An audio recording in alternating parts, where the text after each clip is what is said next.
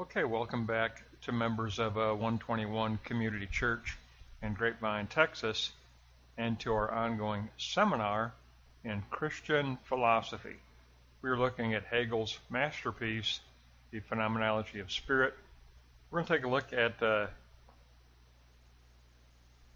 pages 290 to 302, paragraphs 477 to 495, and we're going to take a look at art and culture today.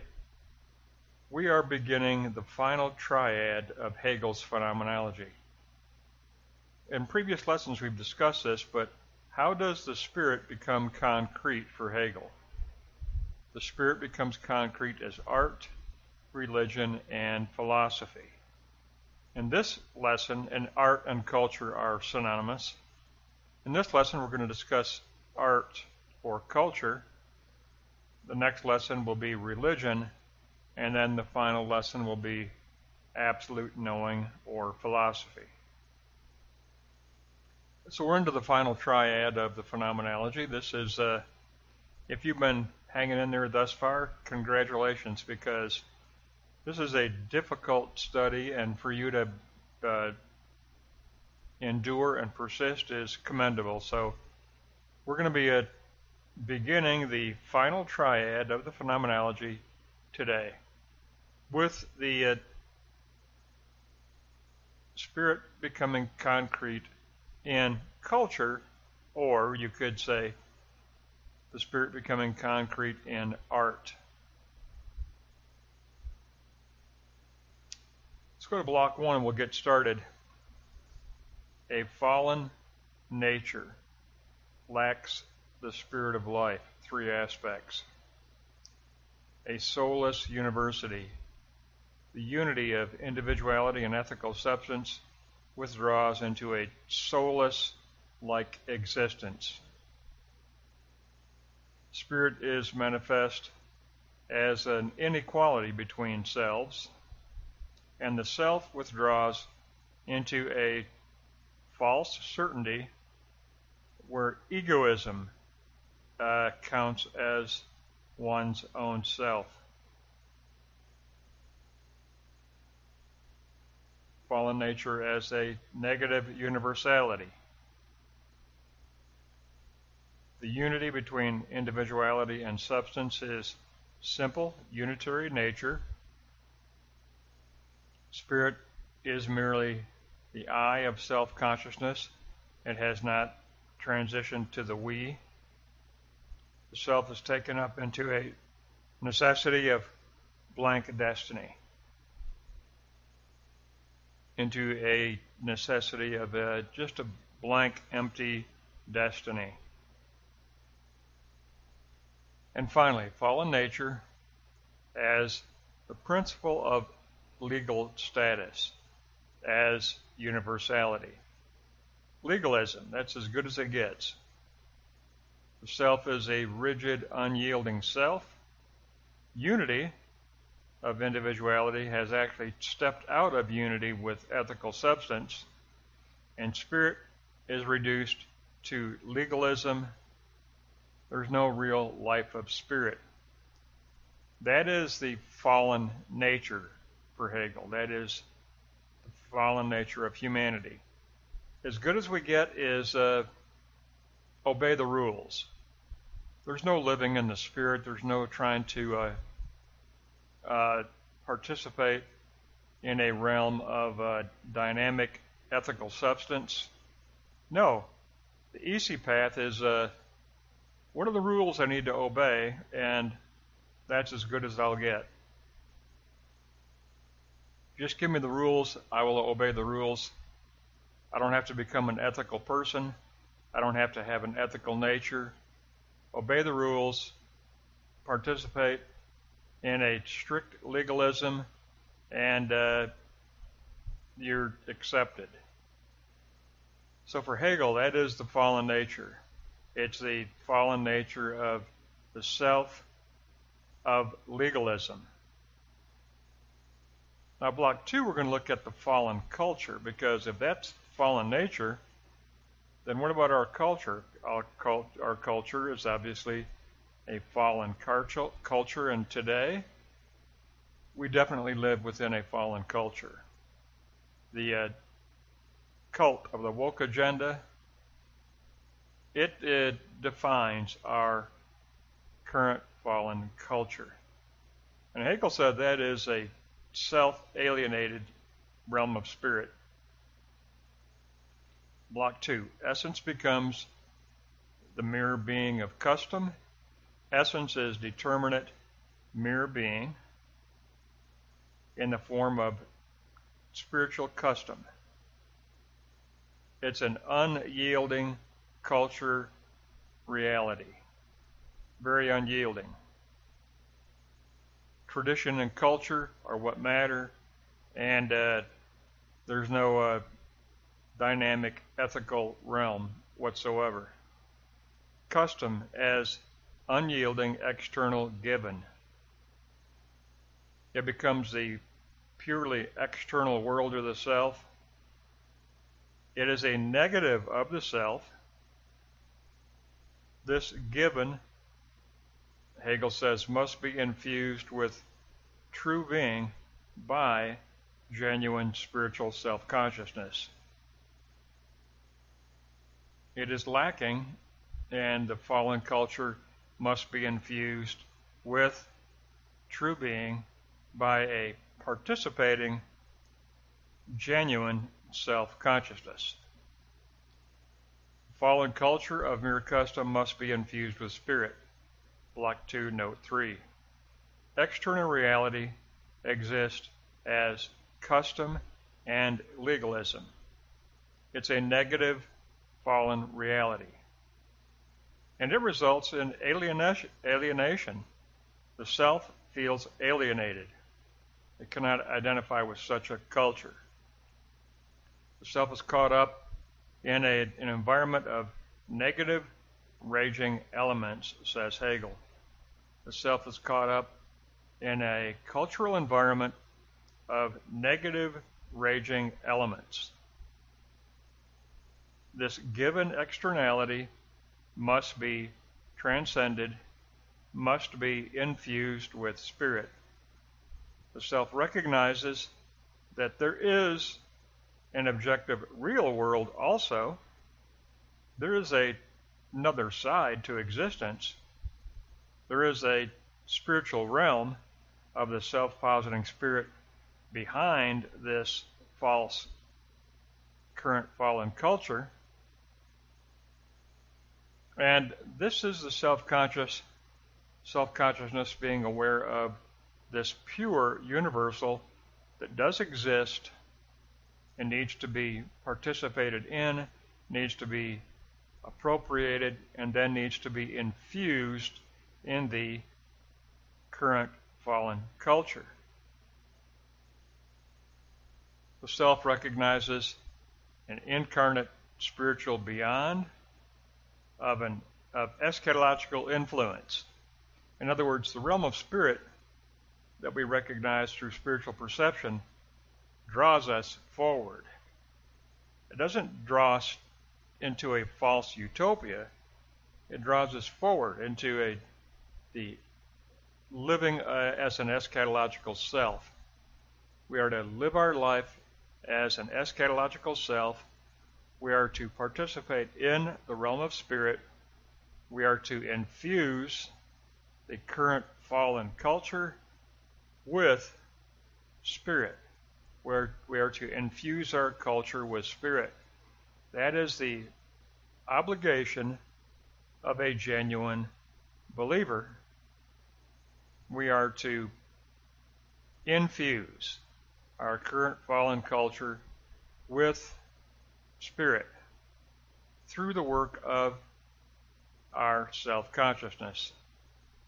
We are aware that there is a realm of spirit behind our current fallen culture.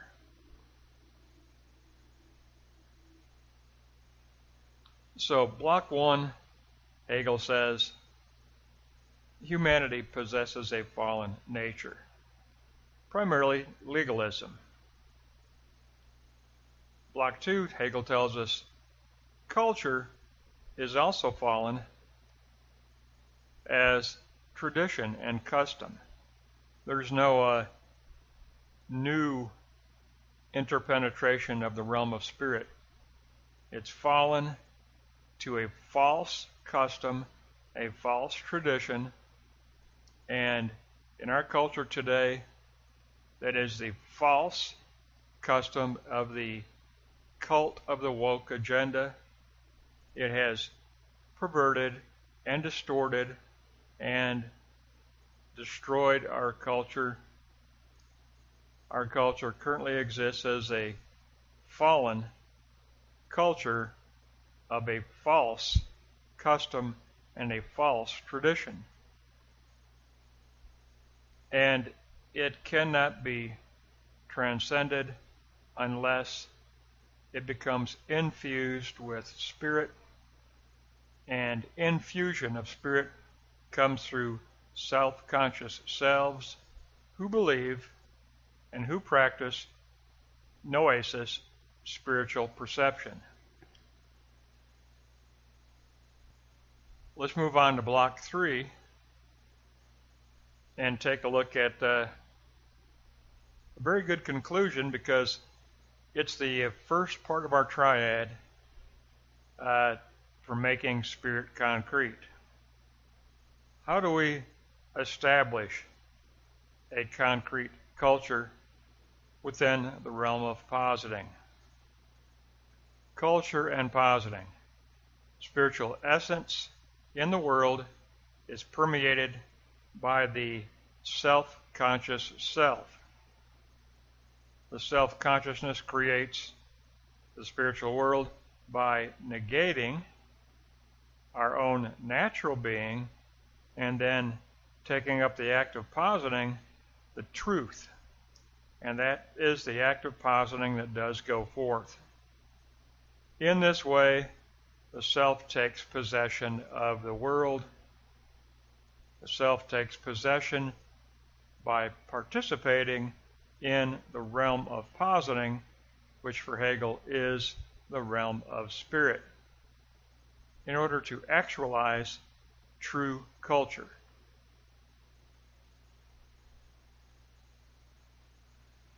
Okay, block 3, note 2, culture and possession.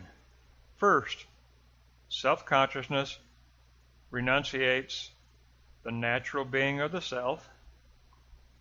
Then the self can commit the act of positing the universal truth. We are positing a Christian worldview, an ontological, universal truth sign model. Because we want to create a culture of universality within actual externality. We want to create a culture of universality within actual existence. That takes us to a 3-3 and the procedure, which is a triad, of course, for Hegel. Culture and the procedure of the triad of culture. And it consists of the act of positing, which passes through negation of our natural personality, then positing a universality to be actualized in externality. Through culture, the individual acquires actuality. The self becomes spirit through being alienated from natural being, and actualization takes place through positing, and it is the very purpose of the self. Our purpose is to construct a biblical worldview. Our purpose is to construct a biblical Christian ontology. Then our purpose is to posit that ontological sign model that represents what? the ontological trinity. We present that and share that in the world in an effort to reach recognition in others. In other words, to reach concrete actualization of a Christian culture. Our goal is to create a universal Christian culture. And to do so, it means that we want to engage in the procedure of a triad of creating culture. And for Hegel, that means positing. We are to take up the act of positing, but we first must move through negation and negate the natural secular personality of the self in order to preserve the universal side of the self. Then we're ready to posit a culture of universality actualized in the external world. And through the act of culture, the self does acquire actual, concrete existence. We actually create concrete spirit. That's the best way to say it. The self creates concrete spirit by positing, by forming and formulating a Christian worldview and positing that worldview in the hope of reaching recognition in other selves. Our goal is to reach recognition of the true within our culture of other self-conscious selves. When we do that, then we transcend fallen nature of the self. Then we transcend the current fallen culture. Then we establish a Christian culture in the realm of positing. Remember, for Hegel, the realm of spirit is the realm of positing. The realm of positing is the realm of the rational, and it is the realm of genuine spirit of the Logos, spirit of the eternal Logos.